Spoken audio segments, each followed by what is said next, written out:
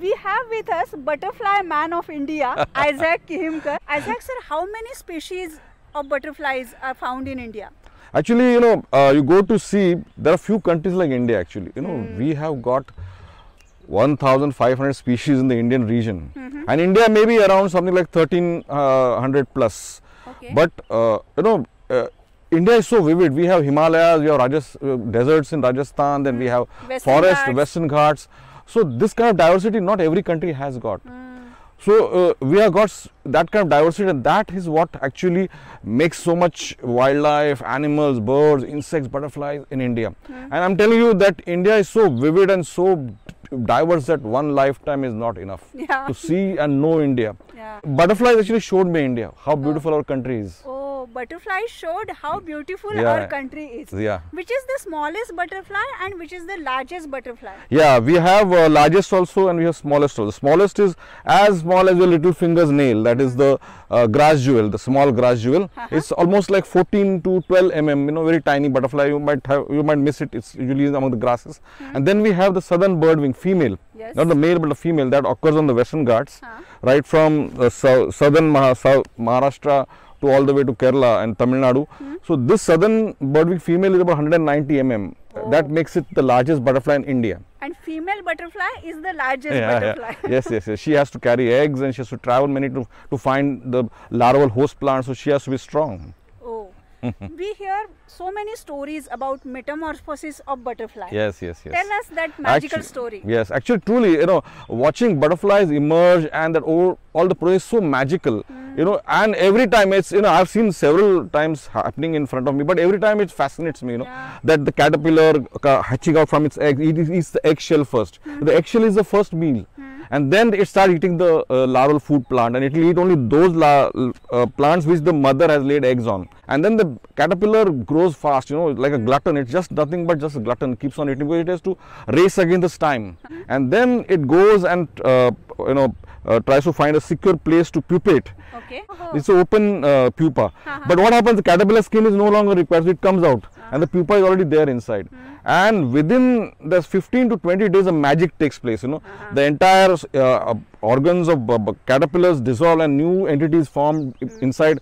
And on the 15th, they will see that the beautiful butterfly comes out from the pupa. It walks out and it hangs with its wings. Wings, of course, initially they are crumpled, but slowly they expand and then they take off. Blue Mormon is Maharashtra's state butterfly. Correct. And we have heard blue Mormons migrate. Yes. We have heard that only birds migrate, but do butterflies migrate? Yes. Butterflies do migrate. Though they look very frail and very delicate, but you'll be surprised that especially, and they're very sensitive to the temperature changes or weather changes. So they usually, migrate when they feel that there's time to go. And especially with too much of rains happens in the Western Ghats. So the blue Mormon comes down. In Mumbai it comes down because comparatively is less rain in the hills. And then it stays for nearly next to 4 to 5 months here and it goes back. But what goes back, it is not the same Mormon that came. It's possibly because third the of span is very short. Correct. So it is not the same butterfly that came from the hills. It is possibly third or fourth generation that is going back. And who told it to go back to the same place is still a mystery. But that's migration. It happens all over India, especially right from Himalayas also. Butterflies come down when the temperatures are very cold. And then in the South India, they actually migrate from India to Sri Lanka. Non-stop flight across the sea. And then you see sometimes yellow ribbons across the sky, when these immigrants fly. Those yellow butterflies, and sometimes they emerge in such a number that they have to leave that place because there is no place for the other generation to feed on. There is no host plants remaining, so they migrate, and you can sometimes see the beautiful yellow ribbons across the sky, and those are those yellow butterflies, the common immigrants. Isaac sir, sometimes butterfly mimic for their protection. So tell us beautiful story about oak leaf butterfly. Yes. Actually, mimicry is very much there in the butterflies. Actually, you'll be surprised, and possibly the blue oak leaf or even the orange oak leaf is also a classic example that how nature selectively sculpts. And today we have a butterfly that looks exactly like a dry leaf when it closes wings, and it opens, it's blue.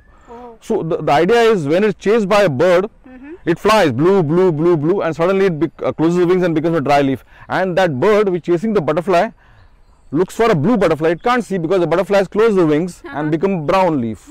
So this kind of mimicry to a leaf has actually, it's a defensive adaptation for the butterflies. So butterflies can't bite, can't sting. So this is how butterflies evolve to protect themselves. Yeah. So being beautiful is not easy. Yes. So butterflies migrate by their natural instinct. Yes. You said butterflies are very sensitive to temperature, seasonal changes. Yes, yes. So what is the impact on butterflies of climate change? Of course, butterflies are very, very sensitive. In fact, the migration also happens because there's slight changes in temperatures, or even the weather condition, like suddenly the rains come, too much of rain also they don't like. Like I was in the Himalayas, I saw butterflies coming down when it's too cold up there, and when it gets warm down, they go back again on the hills. So that's how they keep on migrating. And today, the climate scientists are actually using butterflies as a tool to study the climate change, because and first of all, their life indicator of climate change. Yes, they're very much indicators of climate change, and they are monitoring butterfly population also, along with the other animals and birds, to see how the impact is there on these creatures on the climate change, and whether we can possibly take their help in predicting such climate changes and what can be the impact. So that's a very important tool. Butterfly does make an important tool in studying climate change. Sir, you have written 3 books on butterflies. You have done a lot of research on butterflies and moths in India. How do you observe butterflies? Actually, observing butterflies is a lot more easier than watching birds, in fact. And the best part, what I've done during the COVID time is I've planted the flowering plants around my windowsill. And so they come to you. Yes. That's the best part. And I have planted like, lemon and kadhi patta. I have planted around my windowsill, and they come to lay eggs. The common mormon comes and lay eggs. The lime butterfly comes and lays eggs on the limbu. So that's fascinating, and you can do it so easily. And you can actually attract butterflies on your windowsill right there. You don't have to go out, they will come to you. Yeah. So butterfly gardening is a new trend. Yes. It's a global trend. So tell us something about it. Yes, actually I'm really happy that India has finally caught up that gardening for butterflies, which was absent, and it was quite popular in other countries, and they have been gardening for butterflies and wildlife. So today we have big butterfly gardens and parks are coming in India, and a lot of people are actually having gardens with to attract butterflies. And the secret is that you can't plant roses and jasmine or those kind of or chrysanthemums. Attractive flowers. There are special plants and special flowers which butterflies like. So if you know that and you plant those plants, like this plant, like this is the Stachytarpeta or the Jamaican blue spike. This is a favorite plant of the butterflies. You plant this and the butterflies will come. You said that butterflies are messengers of nature. They are pollinators. What is their important role in our biodiversity, in our environment? Actually, you'll be surprised. Next to the bees, honey bees, butterflies comes the next in pollinating. And if you have a butterfly population around your farms and orchards, you'll get better crop because pollination happens. In absence of pollinators, the crops suffer. You get less crops, less fruits and less crops. But it has been proved now. So we need this not just for beauty for butterflies, but they are actually for our future and our, it is economical importance also. They are very important pollinators. So what is the message you would like to give to our viewers? Actually, butterflies are indicator of health of the environment, So while they are flying around you and the birds are singing around you, that means everything all is well. Moment you stop seeing butterflies flying around you or birds stop singing around you, that means something is really wrong.